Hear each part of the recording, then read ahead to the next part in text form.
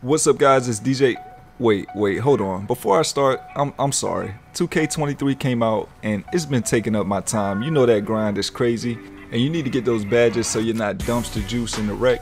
But anyway, we're here now, back in the UGC, and look, I got some new information about Sony and Microsoft that we need to talk about. So a few days ago, I posted a video titled "PlayStation Should Thank Xbox for This," and I'll leave the link in the description below if you haven't seen it. But in that video, I basically talked about how even though Microsoft acquired Activision Blizzard, they wouldn't make Call of Duty an exclusive game, so PlayStation users would still have access to it. Now, I thought this is where the story would end, but it looks like PlayStation CEO Jim Ryan is not too happy.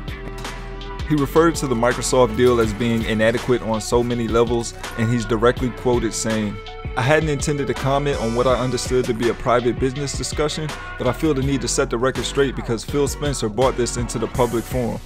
Microsoft has only offered for Call of Duty to remain on PlayStation for 3 years after the current agreement between Activision and Sony ends. After almost 20 years of Call of Duty on PlayStation, their proposal was inadequate on so many levels and failed to take account of the impact on our gamers.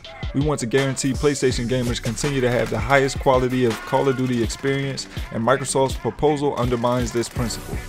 So yeah, let's take a moment and digest this, because some would say this is pretty hypocritical coming from the CEO of a company who prides itself on exclusivity.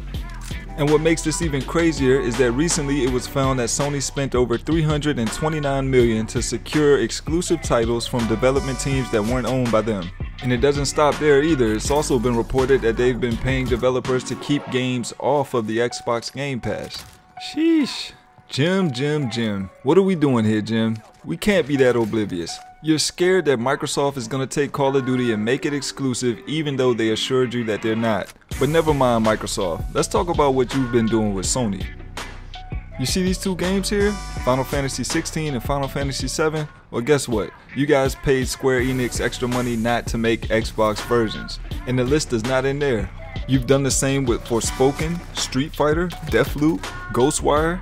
You've also even bought the entire Spider-Man IP with no intention on sharing that with Microsoft. So I think our buddy Jim here is just shaking in his boots. We all know if the shoe was on the other foot and Sony had enough money to buy out Activision Blizzard, they would do it without hesitation, and they would probably go exclusive based on their track record. Anyways, that's just my take on the situation. I think Sony has no shame in their game, so let me know what you guys think about it down in the comments. As always, I appreciate you guys for watching the video, and I'll catch you next time. Peace.